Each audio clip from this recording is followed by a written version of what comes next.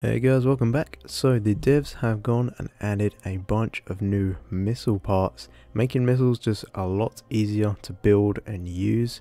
And they've also added a new type of flare or chaff, which can, if you're in a multiplayer situation or an AI situation, can help you ward off these missiles by distracting their radars. So let's take a look at all the new blocks and how we can actually set these up. Alright, so we've got a few new blocks, mainly targeting the missiles and rockets here. And so let's start with probably the most cool piece right here is the rocket fins. This is a single block. Before, what we had to do was add a booster or something and then put control fins on them. These actually have them built in and can be controlled. We got all the different sizes here up to the huge size there, so you can make some proper big missiles here, and they all work pretty much the same way. I've got a radar here. This is just a small radar, and this has a missile output on it, and these will go directly to the composite on any of these fins. So composite from radar to the fin, and pretty much you're done from that point on with logic. And what you can do is just tweak the control influence of the fins, and that just makes them more or less sensitive. So you might need to calibrate that for your type of missile. Moving on, we've got the rocket fuel boosters. These have had a little bit of a sprite change. They're a bit smoother, and I don't know if they're rounder or not, but yeah, all four sizes here. These just add more fuel time to your missiles. We've also had a remodel on some of the boosters here. This is the small rocket booster. This will fit much nicer onto a missile and won't look so big, and I think this model looks a lot better for an exhaust piece. And this, you can also change the amount of fuel burn rate.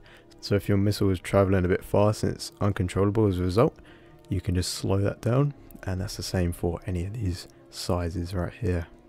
Another piece we've gotten is the round hardpoint connector. Before, what we had was this square shape, and this was fine for missiles, but it really stuck out on the corners. So we've got the round one, and this will be nice, and we've got the round one, and this will be nice and flush with all of the pieces here, except the big ones, obviously. So putting those all together, we've got the preset missile launcher that you can actually go and open in your game right now and just kind of see how all this works. We've got the radar up the front, a warhead body.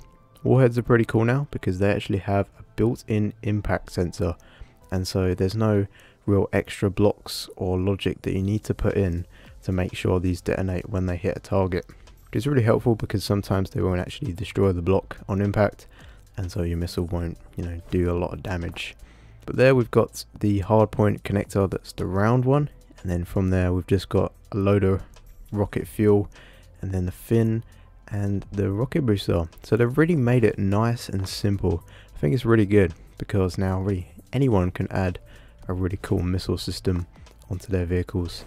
And yeah, well, what we can do here is actually just kind of pivot this and just see how it fires. I don't have a target set up right here for now, but we can just press fire and it'll fly off. They like to go upwards, but obviously if you've got a target in your sight, it will converge onto it. Speaking of targets, over here I've got my little missile setup that I've built, and I've got a target over there of a big boat, and this one has a big radar on it because it is kind of tracking the target, or it might be an aircraft or something, and it's just got two of the missiles set up in pretty much the same way: hardpoint connector, warhead body, radar, fins, and the booster on there. I just got two of them. I've also got the preset one here just to check if I'm not messing anything up. And let's try this. So left tracks it nicely in the middle there, but just missed. That one was a good hit, but no explosion again. That was weird. I've got these on a really low fuse. I don't know what's going on. This is just buzzing because we've got a detection radar right here, but let's just see here. So I'll pitch this a little bit up so I don't sink in the water. Get this one on the way. Okay, missed. Let's try that again. Firing. Oh, there we go. Okay. I was definitely doing something wrong with the warheads there, but that was a good hit. But there we go. Okay, we've got damage on the other side for some reason, but that was a pretty big impact for a little missile like that. And yeah. Alright, so lastly, we've got the Chaffs right here. I've got a couple of flares. A cool thing about these now is that they have a pass-through. So what we can do is run it on a single button. We don't have to build a whole microcontroller just for this. And we can all just have them connected up and fire one at a time. So what I've got is my tracking radar right over there. What I'm going to try and see if I launch a chaff up, will it track? Let's find out. So one away. There we go. It's actually tracking. That's brilliant.